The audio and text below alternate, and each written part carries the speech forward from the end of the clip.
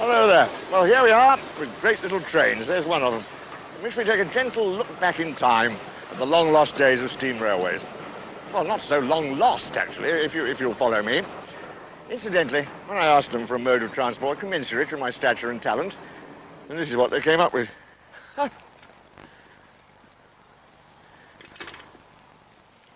Hi-ho, silver. Have you ever wondered what it'd be like to be on the footplate of a great steam locomotive?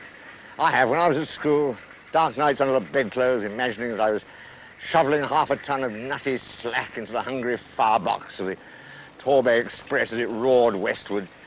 Oh, memories.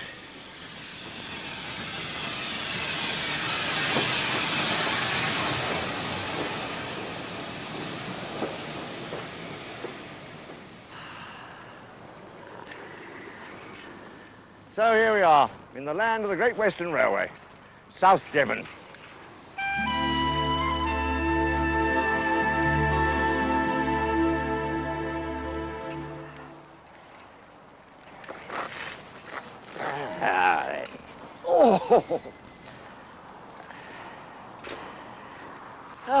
Where are we? Ah, yes. Buckfastleigh, or Buckfastleigh as it's known more properly locally, on the old South Devon Railway. Buckfastleigh to Totnes by way of Staverton. And they say it's one of the most attractive steam railways in the West Country. So now you know.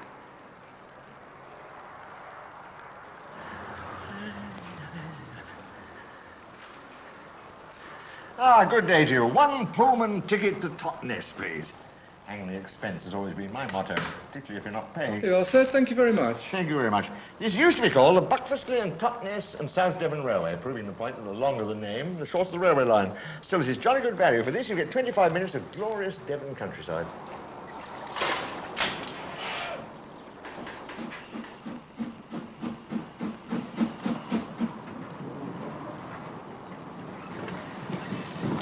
The man who put the great into Great Western Railway was its great-great-grandfather. Well, his great-great-great-great-great-great-grandfather. You can't have too many greats, but Isambard Kingdom Brunel, the great engineer, he built the Great Western Railway. He built Paddington Station, he built the Tamar Bridge, you name it, he built it. He was the great engineer. And he wrote in 1840, "It seemed to me that the whole machine was too small for the work to be done, and that it required the parts to be on a scale more commensurate with the mass and velocity to be attained." How about that? The mass and velocity to be attained. That's a railwayman speaking.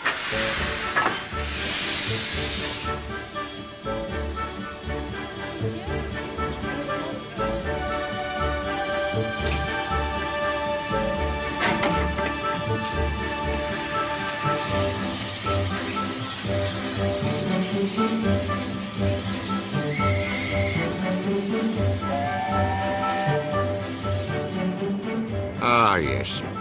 What do they say? Nostalgia's not what it's cracked up to be. Well, they haven't travelled on the Buckfastleigh, Totnes and South Devon Railway besides the River Dart, watching the salmon leaping upstream. It must be the romantic in me. Is it the engine shrouded in steam, hissing and puffing impatiently? Is it the way that cows and sheep look arrogantly up as we thunder through their field? Is it the gentle, meandering nature of these lines? I tell you what, certainly not the coffee. Yeah, listen to this. At the reopening ceremony of the Dark Valley Railway in 1969, the guest speaker was one Lord Beeching.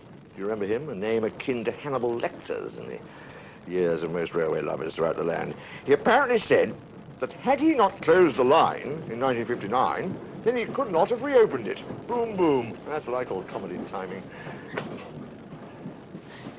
And stirred it.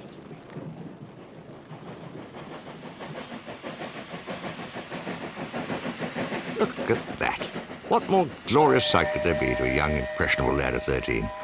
I'm forced to confess that the young Rushton fell in love for the first time, looking over a parapet at the 832 from Euston's Lime Street. Automation is an alien science in these parts. Forget your Silicon Valley, this is the Dark Valley. Down here in South Devon, someone gets his hands dirty. The local vicar, in this case. Morning, Rev.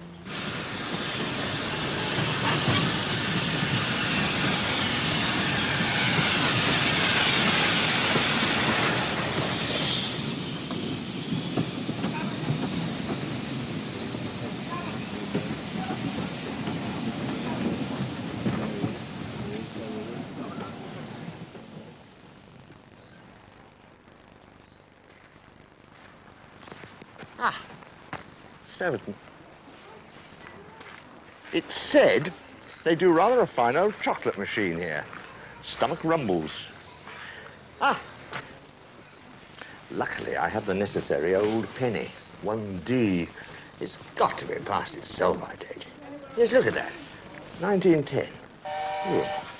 Hello. Oh, mustache. Got to meet two rather important people on the train. Hello, Shakespeare.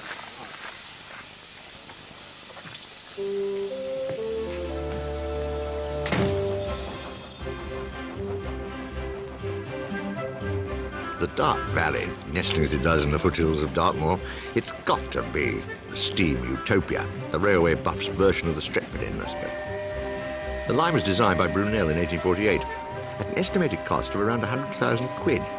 Not bad for giving nearly 150 years of pleasure to millions of railway lovers throughout the world.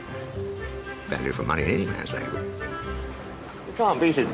The River Dart rolling by, a nice, comfortable seat, and the company of lunatics, quite frankly. And here we have Mr. Richard Elliott, who, he has it all, really. I mean, he certainly has his own railway. This man actually gave up being assistant bank manager of a high street bank for this. Clearly mad. And with him, Mr. Bill Wright, the commercial manager of the South Devon Railway, who I understand lives in a railwayman's hut when he comes to live down here. Quite clearly, we're in trouble here. Is it true to say, gentlemen, that you are actually both 8 carriages short of a train, quite frankly? I have to give up a good life for this. We don't think so, do we, Bill? My friends may think so when I leave to go and play trains from Watford. They're very suspicious. It's another world, they say. How long have you actually been doing this, associated with the line? 30 years now. I came here first in 1965 to help out on the track work that we were doing at the time to try and get the line resurrected. And I've done all sorts of things since then. I've been signalman, guard, ticket inspector. Never actually been a driver or a fireman on the line, but never mind. And you were at the bank all this time, were you? I mean, yes, yes, I was working for a bank. And then what happened? When did you become a big cheese? In 1991, I handed in my notice to the bank one day and came down here as general manager. Is that roughly your story? Have you given it all away? Oh, well, I first met the railway in probably 1935 in my little short white socks coming up on a charabanc trip from Torquay. And it's just been woven into my life ever since. I couldn't escape. It reached out for me. This next question may be slightly embarrassing. You are allowed to lie, and it may involve trouble at the bank. But does this line actually pay for itself? Only with the help of volunteers. We've got a very strong volunteer association, and we have about 250 people helping with the operation of the line in one way or the other. And we've only got 7 full-time staff. So if it weren't for the volunteer side, no, it wouldn't pay its way. But as it is, we make a small surplus every year, 35,000 in 1994, and we plough it all back into the infrastructure of the railway and the restoration of all the carriages and engines. So that's basically why, Bill, why you can do it and British Rail can't, really. It's the volunteer force. It's the unpaid labour. I've advertised you as being the most attractive railway in the West Country. What else do you have? This is time for a free plug. What else do you have to offer the customers? Well, we like to think we're heading towards a museum on wheels. You're sitting in a 1932 coach, used to carry passengers to and from Plymouth, from the ocean liners docking there, and it was the Great Western's answer to Pullman coaches. So you're sitting in history. You can be married in here, I gather. I should think so, yes. Yes, you we have certainly parties? celebrate weddings with parties in here. The new laws, maybe we can actually marry you. Talking of history on wheels, I was wondering if I might make a little... Is there any possible chance that I could get onto the footplate? I mean, this will make an old man very happy. Certainly will, if you. Only too delighted. If you'd like to come down to the engine with me, we'll bail you on board. A lifetime's ambition realised. Oh, look at those cows. They're beautiful.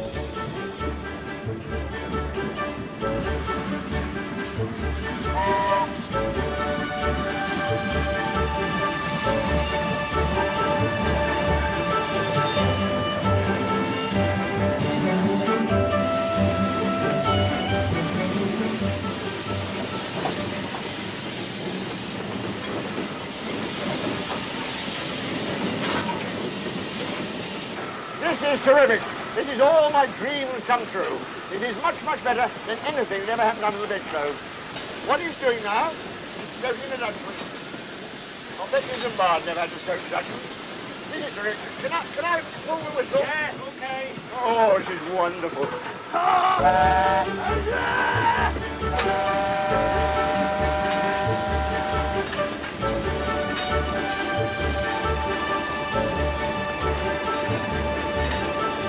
God knows what he's doing to the Dutchman now.